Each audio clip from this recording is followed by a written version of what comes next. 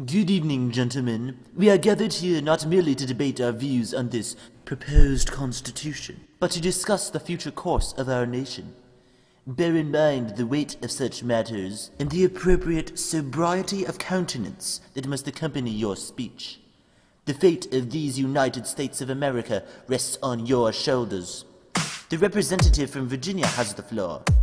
Tell us, Mr. Madison, what is your position on this new constitution? I'm a federalist. It's time for something new. My boys and I insist the change is way overdue. These articles are feeble. Our system is decrepit. I'm tired of watching people think our country's unlegit. We almost let some farmers mob become a revolution. A stronger central government's the obvious conclusion. Solution for this institution's more than elocution. The greatest contribution is to ratify this constitution. Yeah! We got Adams in Washington, myself, James Madison, and Alexander Hamilton. You best believe we know what's best for this nation.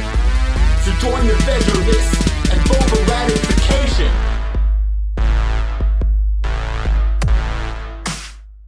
Thank you, Mr. Madison, for those truly inspiring words. Mr. Mason, you have the floor. Tell us your position.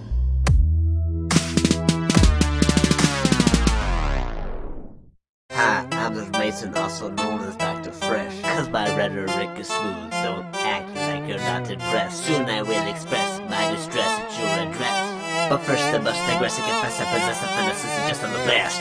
I'm an anti-fed, I raise objection. Your constitution, it deserves rejection.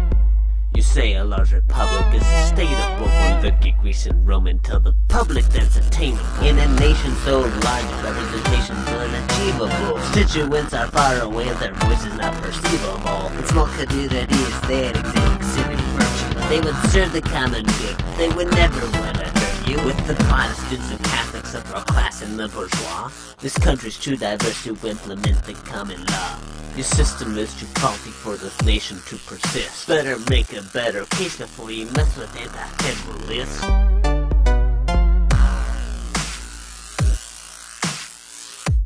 Those were some valid points. Mr. Madison, do you have anything to respond to that? As a matter of fact, I do. Well, let's hear it. It's encouraging to know that my opponent knows his history, but why he thinks a large republic's bad remains a mystery. This ain't like Rome, it's a new science of politics. I'd like to make it known the system won't go down as he predicts. Bigger means better. If you want the common good, follow my words to the letter. Allow lots of factions, no one will be too prominent. In small communities, the group will likely be too dominant. That's majority tyranny. The larger group would always crush the smaller when they disagree. A large republic has diversity we need to guarantee that there will always be good men to lead our country.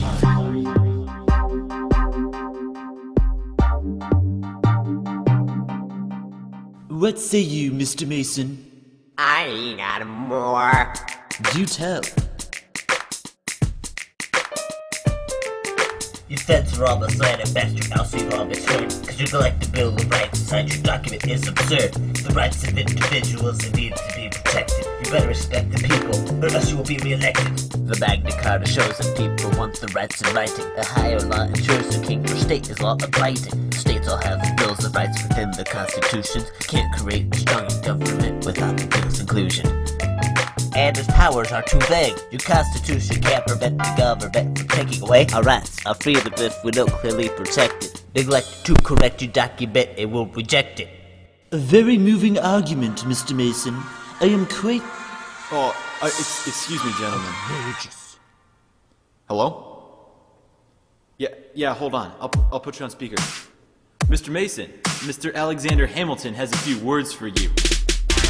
A bill of rights is crazy, anti-feds are all insane. With their convoluted reasoning and incoherent claims. Your fight was already lost before it had begun. When you mess with Mr. Madison, you mess with Alex Hamilton. A bill of rights would suggest that only listed rights are free, no guarantees for the rest. Checks and balances protect the rights that are unstated. This document ensures federal powers are enumerated. Besides, we got popular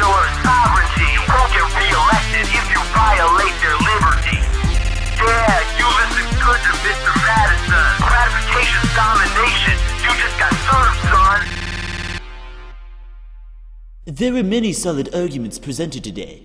Has Mr. Madison made ratification certain with his thoughtful defense of the Constitution?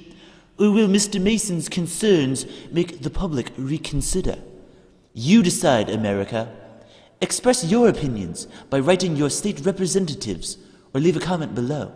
Remember to subscribe to watch more debates from these and other delegates.